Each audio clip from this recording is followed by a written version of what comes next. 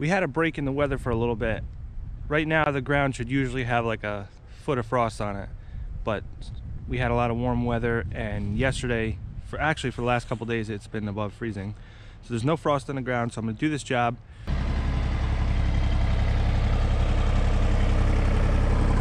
you can see they got a nice view of the river here. So what we're doing is putting a new deck on. They had an existing deck, so the new deck is going to be 11 by 22.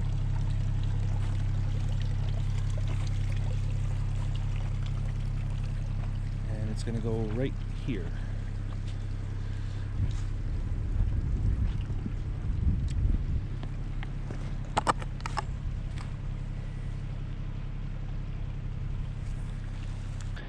So I almost wasn't gonna bring a machine over because this is just really hard to get into because of this hill here. From here to the river, it's probably a 100-foot drop on 100 feet. So this is where the existing deck was. So here's some pictures of it. You can see that this deck wasn't built properly. There isn't even any spindles. It's pretty dangerous. It wouldn't normally be so dangerous, but in this spot, you're way up high, and if you fall, it's going to be a really bad thing. So you can see the frame was not built right at all. There's nothing about this that's safe or was built right. The posts weren't in concrete, they didn't have a footing, they didn't have anything. They were just resting in the ground. The whole thing was dilapidated, it was just ready to fall down. And this is a pretty dangerous area for something to fall down, because you'd just keep rolling down the hill if you did. The only way I'm going to make this work with my excavator is I brought some plywood and some wood so I don't tear up the grass. And I'm going to have to stay up top to dig the upper footings, and then I'll have to get down here somehow to do the lower footings. It's going to be a little bit tricky. That's why I wanted to do it by hand, but right now it's just too cold to mess around with that. I just want to get these footings in as soon as possible. Once they're in, it's kind of like the pressure's off, but until then I need to get them in. So the customer doesn't mind if I have to tear some of this rock wall down, and I will, because there has to be a footing right there. So I'm going to use Bigfoot footings, 24-inch wide, and they're going to be 4 feet down so that the frost can't heave them. You don't have to do it like that, but whenever you're doing a deck that's somewhat questionable about its location and the danger of it, it's better just to make it right.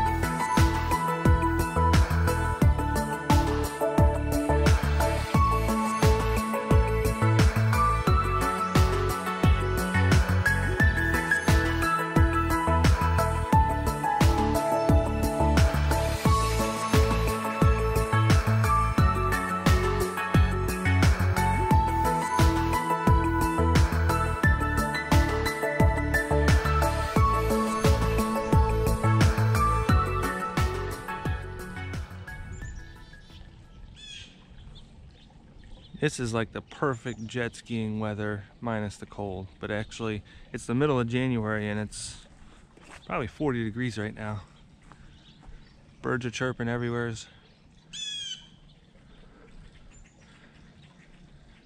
That river is smooth as glass right now, not a ripple on it. Beautiful.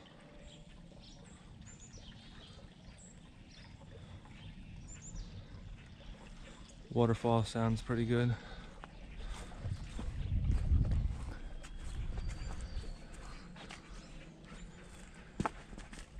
So these sonotubes on the top, they're only 8 inches, and the reason is because I want to just rest the girders right on them.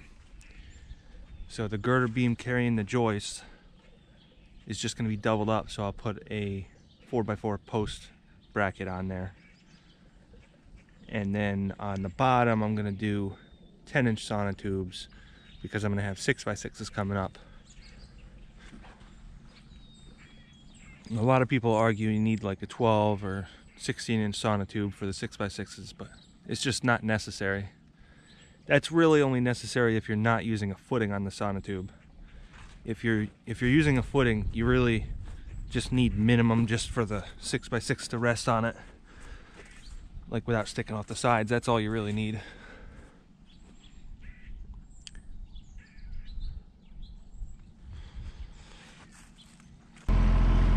I have a trick that you can use sometimes to square things up. This thing produces a square line. It has one line that goes this way, one line that goes this way.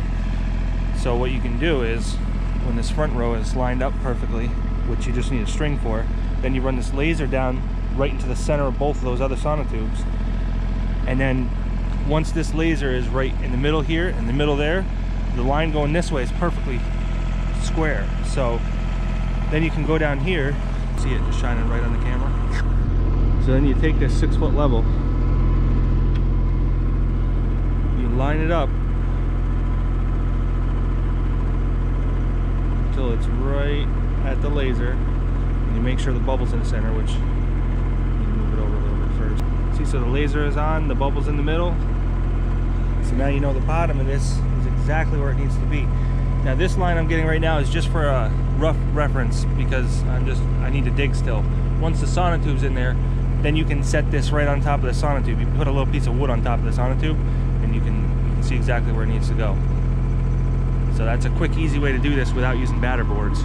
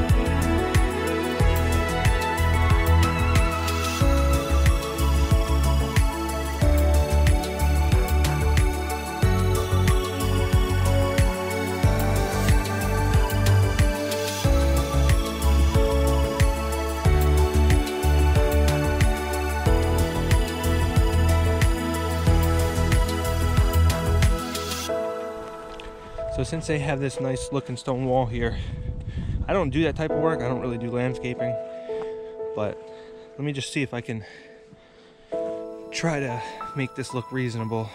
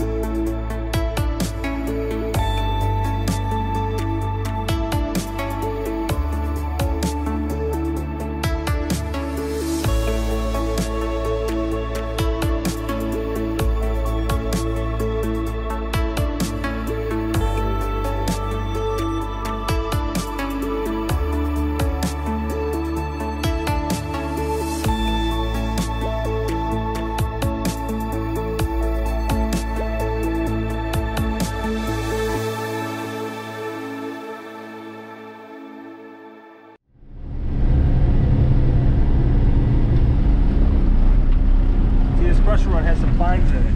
So when those fines collect water, it just freezes up and it makes these clumps.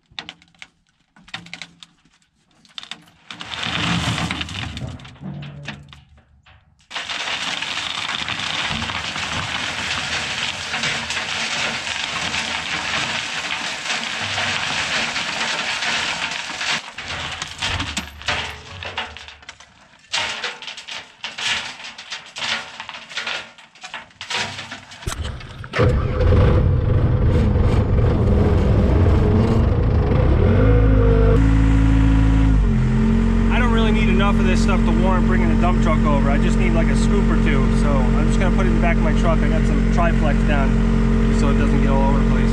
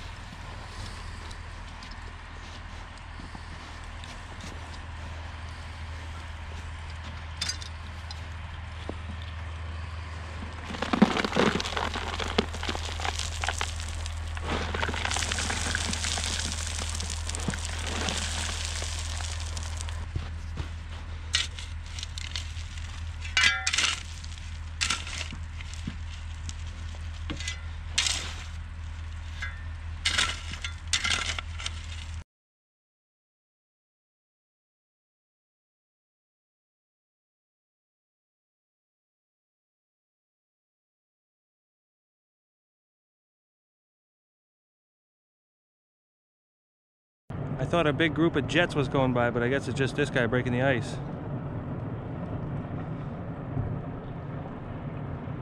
It's actually going pretty fast for a tugboat.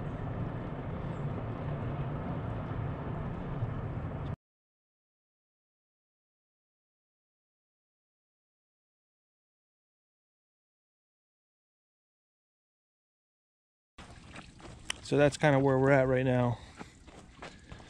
I'm just trying to work with what I got here. In the middle I put that little wider one.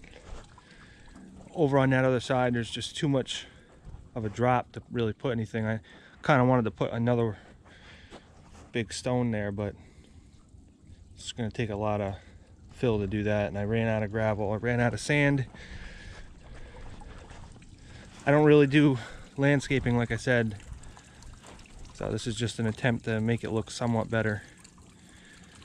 But really this whole area down here is all going to need some topsoil.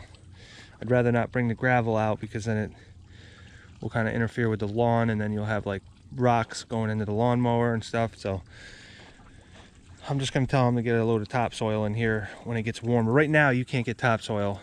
It's way too frozen because it retains moisture so much that it just freezes at the gravel yard. Even this crusher run was pretty frozen.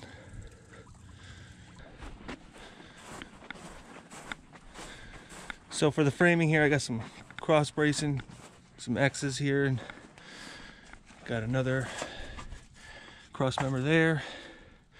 And then up here, I also have these diagonals. And then we also put some blocking in, some bridging as you would call it, mid-span between the two.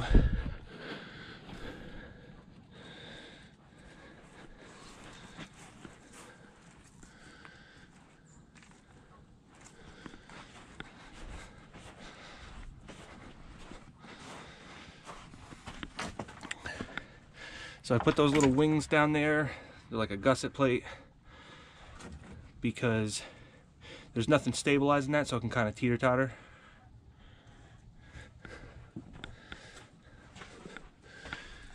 You can see the girders are resting right on the sonotubes with a 1-inch standoff. Let's see.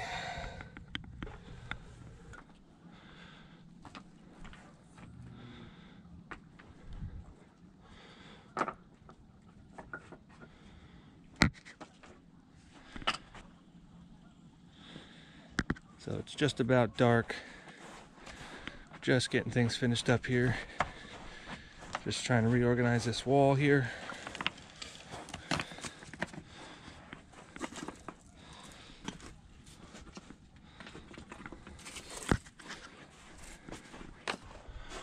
Got these hurricane straps in here, hurricane ties if you want to call it that. And believe it or not, that's because you need a way to prevent uplift. I know it's hard to believe a deck would have uplift, but it does. The code requires you to put those hurricane ties in there. Normally, if you're attached to a house, you can get away with just toe nailing in from the joist to the beam. But when it's a freestanding deck, by code, you're not allowed to do that. You have to use positive connection, which would be like a metal plate. There's different kinds of things you can use, but these are just quick and easy. So you also have to keep in mind with these decks that you have to have it strong enough to withstand the snow load in the area. So the ground snow load in this area is about 50 pounds per square foot. So it has to be designed to a minimum of that. And there's 10 pounds of dead load in there too that you have to consider, which is the weight of the lumber itself. Can't believe there's still geese around here. I think they're kind of confused this year. They don't know which way to go. About a week ago I saw them all flying north. I thought that was kind of strange for the middle of the winter.